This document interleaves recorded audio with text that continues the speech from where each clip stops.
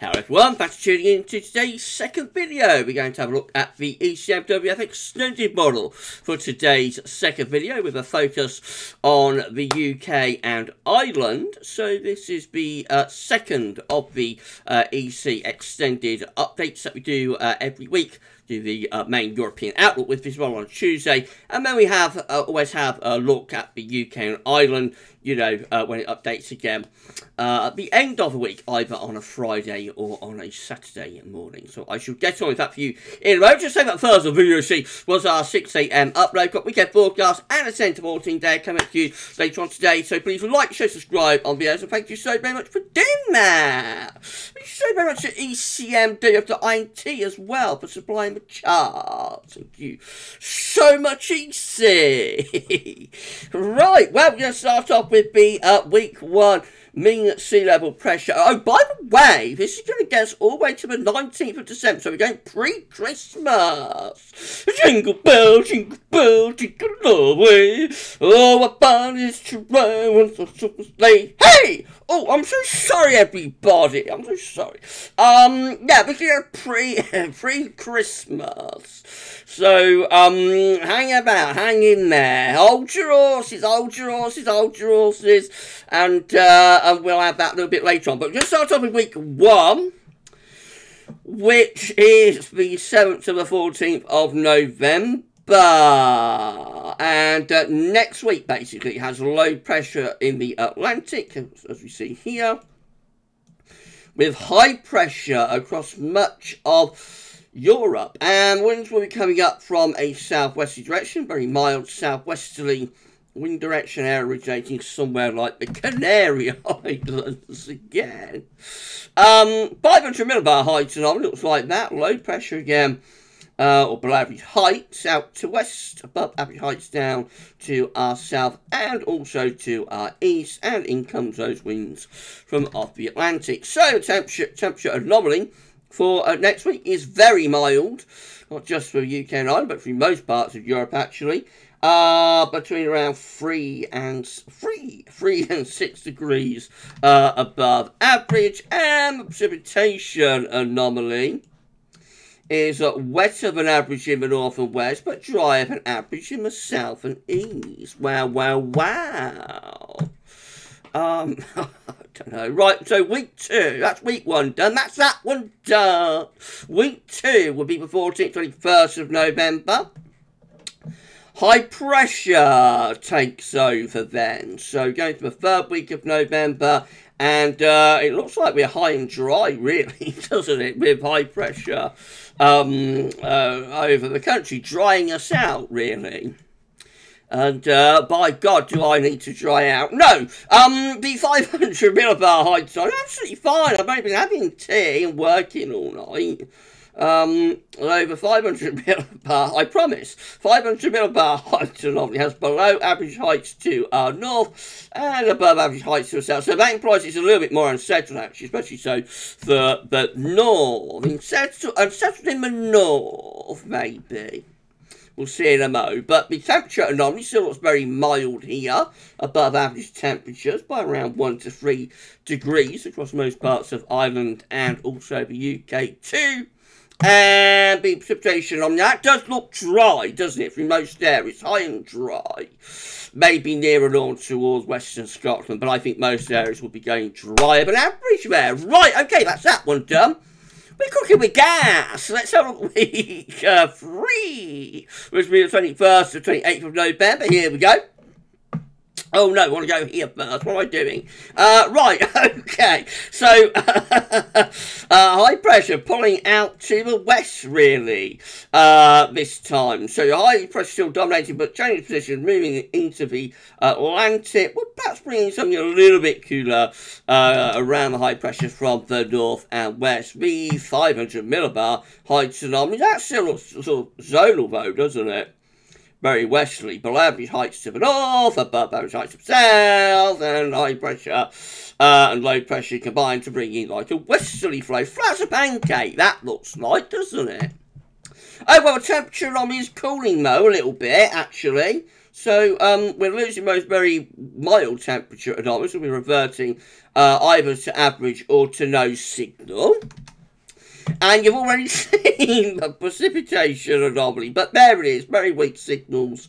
They're a bit drier than average to our south, maybe a little bit wetter than average to the north. Right, week 4 will be the 28th of November to the 5th of December. Here we go. High pressure still dominating. Look at this. Proper old November drought setting up here. High and dry, right over top of the country.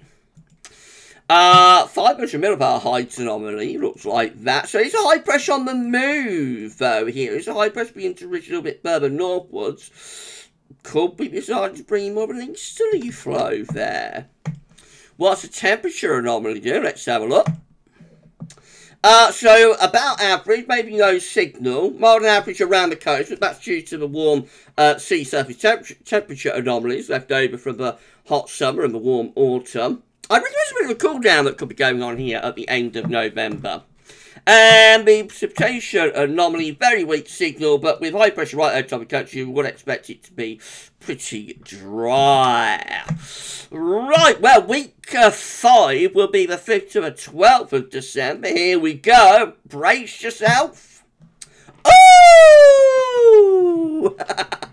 So sorry, everyone. High pressure goes north. Look at that. High pressure goes up to Greenland and Iceland. Low pressure is around Spain. And could we be starting to bring something much colder in from the north and from the east there? Dun, dun, dun. I wonder. Let's have a look at 500 millibar heights. Oh, well, that doesn't look anywhere near as exciting, does it? Hang on, what's going on here, though? Hold on. Hold on, everyone. So the 500 millibar heights haven't updated there, have they? I've just noticed that. Oh, gosh. So that's why they're not tallying up then, isn't it? Because the 500 millibar heights, I don't know what's happened here, but 500 millibar heights are from Monday, 31st of October. Everything else, all the other products, base time is Thursday, the 3rd of November. Look at that. Look at that. Dum, dum, dum. But the 500 millibar heights are still reflecting Monday's update. So that's why the items have been looking a little bit off, I think. Especially the third route we're going. So I mean, look at the 500 mean zero pressure anomaly for this week, 5th of December to 12th, with that area of high pressure around Greenland and Iceland, which is completely different to this, really, isn't it? Well, that's a mystery, isn't it? That's a mystery. I don't know. So ignore it. All the 500 millibar height anomaly charts that you've seen in this update, ignore them. Throw them in the bin and ignore. Right. So we want to ignore. We'll get rid of the 500 millibar heights then. So we'll just do mean zero pressure and temperature and precipitation then for weeks 5 and 6. Right. So getting things back on track. I'm so sorry, everyone. It's been a long day. Getting things back on track. Week 5 mean zero pressure anomaly has a blocking area of high pressure around Greenland, low pressure around Spain, and we might be bringing a wind from an east or a northeasterly direction. The temperature anomaly for week 5 is cooling down to average, or has no signal. I reckon we'd be getting colder there. And precipitation-wise, it looks dry and average out to our north and west, and that's because we've got a blocking feature near Iceland and Greenland. Right, finally, we get to week 6, which is the 12th to the 19th of December. The week before Christmas looks like this. Let's have a look, let's have a look, let's have a look, let's have a look, let's have a look, let's have a look. Oh! High pressure is to the north, low pressure is to the south. Could that be turning cold? Could it be turning cold? I wonder. Let's have a look at the temperature anomaly. You notice how the orange, well, the pinks and the oranges and the reds are gradually draining away. The model is stubbornly refusing to actually turn the temperature anomaly colder than average, but I reckon we are turning colder here as we go into December on this EC update. And precipitation-wise, lastly, looks drier than average up towards Scandi, doesn't it? Could we have a Scandi high on our hands there?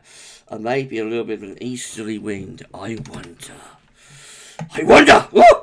Well, what an update that was, wasn't it? Bit of a shocker, weren't it? I don't know, but it all fell apart with the 500 millibar heights, but never mind. I think I brought it back on track and salvaged it. Well, that's it for this update then. Shambles that it turned into in the end, but never mind, we got there really. And the general upshot is very mild first half to November, and quite unsettled as well. Then turning drier, anticyclonic, maybe a little bit of a gruesome twosome second half of November, and then into December, and we might start turning colder if that high pressure gets itself to Greenland.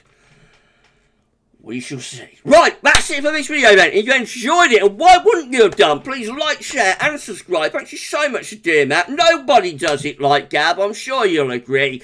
And we'll be back later on with your week ahead forecast and a 10 to 14 day or two. But for this one, that's all for now, and thank you so much for watching. Bye for now.